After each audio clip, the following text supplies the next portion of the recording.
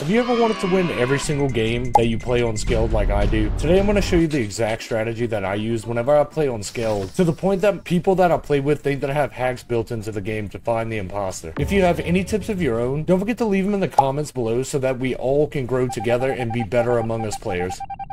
Hello everyone, my name is Bojack, and today I'm going to give you every tip that I know to help you win. The first tip is whenever you come to card swipe, if you have card swipe, everyone else has card swipe. Therefore, if you don't have card swipe and you see someone come stand here where dummy 2's standing, that's a good indication that they're faking the task and they're probably the imposter. Then normally I'll come and check in medbay to see who's scanning. If people are scanning, then you know that they're safe and you can rule them out of a list of potential imposters. The next thing I'll do is I'll wait for medbay to be clear, and most kills on Skeld tend to happen in electrical when the lights are down. I'll kind of lurk around the left side of the map, checking in to make sure that there's no one in here. And if someone comes walking out that I didn't see before and there's a body in electrical, there's a good chance that that's the imposter. You can always do the classic sit on cams, and mainly you want to pay attention to places like nav, which is right here. And if you see someone come out or a couple of people go in and only one comes out, there's a good chance you know who the imposter is.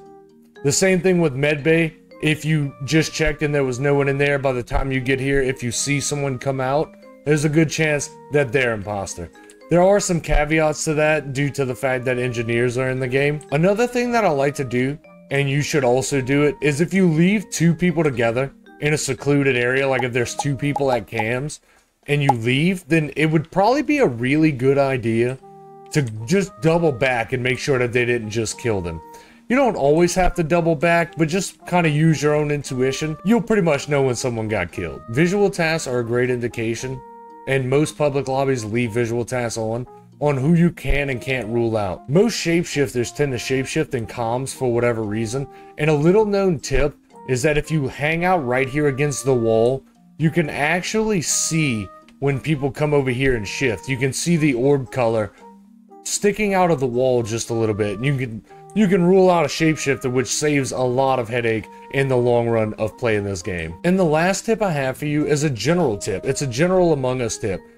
The only real question you need to know is where people are. If you can find out where people are, there's a really good chance that you'll be able to figure out who's lying. Because if you're in comms and someone says they're in comms and you know that they're not, then they're lying. Be sure to click on this video right here, and it'll help you learn how I play the game every time I'm in the map.